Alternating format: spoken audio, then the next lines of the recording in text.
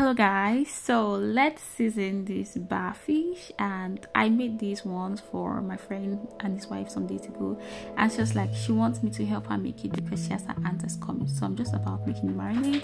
I added some seasoning cubes, some salt, some white pepper, some black pepper, some country onion, enough country onion guys, and then I added in some liquid pepper, some vegetable oil, enough. And as you can see, the seasoning seems much, but the fish is quite big. This is over 2 kilos of fish, so I just went ahead to like make stripes on the fish, as you can see, and then I poured the marinade on it. And oh god, this marinade in fact, if you don't even know. So I'm just going to like pour it all over the fish. I'm going to let this fish sit like in the marinade in the fridge for like 3 days. Like that is like entering. Hey, if you taste this fish.